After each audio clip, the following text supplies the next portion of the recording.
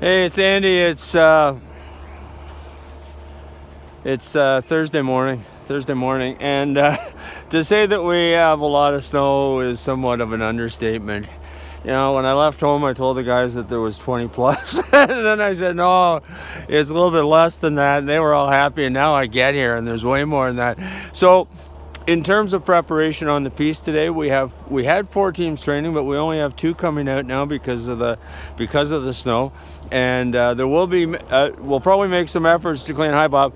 Probably make some efforts to clean some of the snow off. We'll be going up in a minute to take a look, but most of the work for the preparation for the races this weekend is being indoors today, being done indoors. So the race administration folks are hard at work. The timing guys, they don't have to do anything because they've already done it. These guys, they're way ahead of the curve in preparation and execution. So, but they're thinking about that. They're thinking about what's going to happen on Saturday, Sunday, Monday, Tuesday.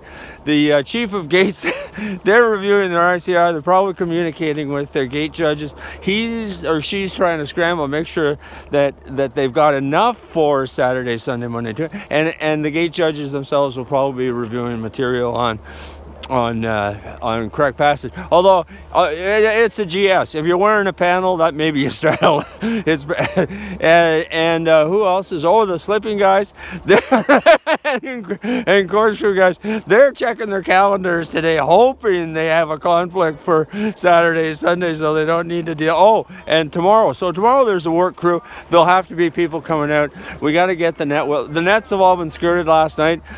So now there'll be a plan being prepared by the chief of race and chief of course to deal with the snow. And then as we approach, well, Friday there's going to be a lot of work because the technical delegate will be arriving and all the safety will be in place. And then of course the start ramp has to be finalized. And then tomorrow later in the day the first run course set will likely take place after end of day grooming. So lots of activity today. I'll be going up in a minute when the lift's open, and waiting for the coaches to come see what we can do to prep for the day.